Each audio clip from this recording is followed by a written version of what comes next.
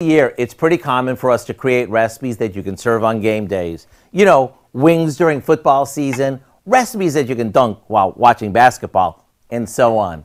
So when we heard the Masters Golf Tournament was in full swing today, we thought it'd be the perfect time to share our pecan golf ball cookies with you. The first thing we do is place a box of vanilla wafers in a food processor and pulse them until they're really fine. Now we add those to a large bowl along with a package of softened cream cheese, some chopped pecans, and a bit of caramel ice cream topping. And we give that a good mix.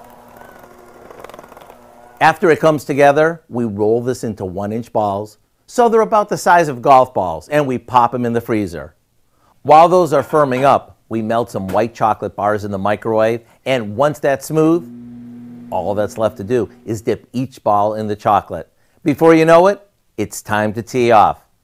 There you have it, a golf ball-sized cookie that, if you pardon the expression, you'll be hooked on. Maybe serve them with your favorite 19th hole beverage, and you're good to go. If you want to master our recipe for pecan golf ball cookies, simply go online. I'm Howard in the Mr. Food Test Kitchen, where today we found an above par way for you to say, ooh, it's so good. Would you quit goofing around and try a cookie?